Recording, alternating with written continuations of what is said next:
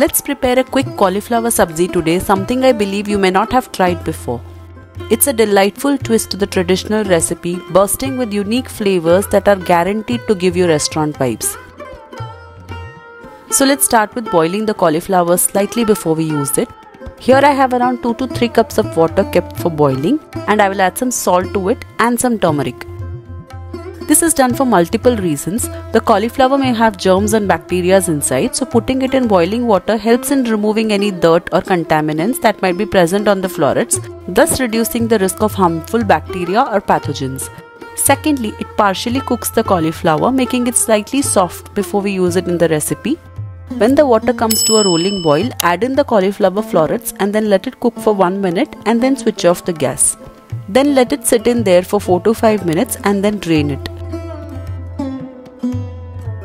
Then let's move on to crushing some ginger and garlic. Here I have a small piece of ginger and 7 to 8 cloves of garlic and crush them nicely. You can also use a tablespoon of ginger garlic paste instead of this, or you can just chop them very finely and use it. Now let's move on to making the recipe. In a kadhai, add 2 to 3 tablespoons of oil. I am adding coconut oil, you can use any oil that you prefer. To that, add in 1 teaspoon of cumin seeds and add the crushed ginger and garlic. You can add ginger garlic paste instead of this. Now saute the ginger and garlic for 30 to 45 seconds till the raw flavor of the ginger and garlic is gone. Next we will add in 2 onions finely chopped. Now saute the onions for 2 to 3 minutes till the onions turn translucent. Now we will add in few curry leaves and saute it. This is a very unique recipe that I am sure you wouldn't have tried before. I am not frying the cauliflower before adding them, but if you feel indulgent then you can go ahead and fry the cauliflower before using them. Now I will make a slurry out of 2 teaspoons of Kashmiri Red Chilli powder, 2 teaspoons of coriander powder and half a teaspoon of cumin powder. Add some water and make a slurry out of it. All the ingredients that I have used in this recipe will be listed in the description section below as always. Add it to the onions and cook it for 10 to 20 seconds.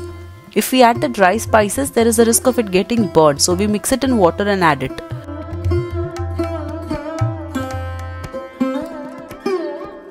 Now add in the cauliflower. Add some salt as per taste. As I already mentioned, you can choose to fry the cauliflower before adding it too. Mix it all well. Let the masala coat each of the cauliflower florets really well. Add some water if you think that it is getting very dry. Just add a couple of tablespoons of water, don't add a lot. Once it is all combined well, cover and cook for 10 minutes or till the cauliflower is almost 90% cooked. After 10 minutes, add in 1 tablespoon of soya sauce and 2 tablespoons of tomato ketchup. Mix it all well. Let it cook for another 3 to 4 minutes and then it is done. Garnish it with some white sesame seeds and some coriander leaves and it is ready to be savored with delight. The color looks so appealing to the eyes that even kids will enjoy it thoroughly. This dish will leave your taste buds dancing and your heart craving for more. So do try this recipe and let me know in the comment section about your doubts and opinions. If you liked the recipe, then kindly hit the like button and consider subscribing to my channel for more such content. Do leave your opinions and suggestions in the comment section below. Thank you for watching.